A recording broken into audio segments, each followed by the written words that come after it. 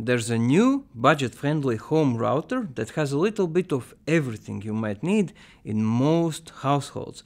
Introducing the hEX S Refresh, a new generation of affordable home routing with a price that is even lower than the previous generation. In this economy? Sign me up! So, what's new? hEX S now features a 2.5 gigabit ready SFP port, alongside the regular gigabit Ethernet ports, USB, and a speedy dual-core CPU. Whether you're building a smart home, running a local lab, or just want a better router, it's ready. I would personally use it in one of two ways. Option 1. Upgrade to a 2 gigabit ISP plan and use the hEX S to share that speed with my most demanding devices, the main workstation, Plex media server, or a 4K security camera setup. Basically sharing extremely fast ISP uplink without any congestion.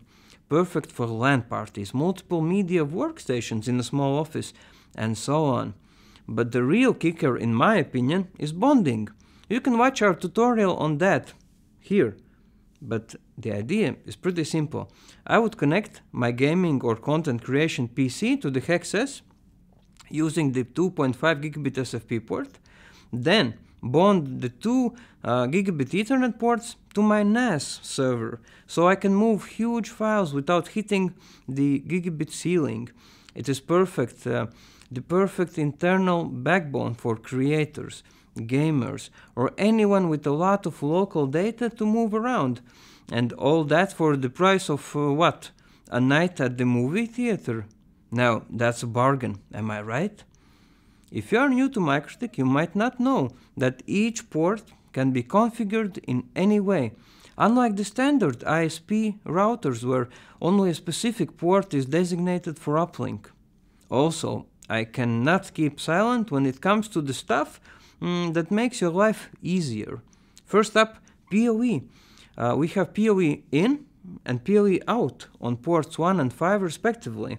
Less cable clutter to worry about, so the whole family can enjoy a nice and tidy setup. 2. You can mount it on the wall easily. Always nice to have options. 3. USB 3 for storage. Why not plug in a hard drive and use the hEX S to deliver files wherever you need? The MikroTik file sharing has saved me more than once whenever my fiancé is traveling and needs some large media files for work. I can't get my head around all the online file sharing privacy limitations. Direct file sharing seems so much better. Self-hosted, you know, all the control in your hands.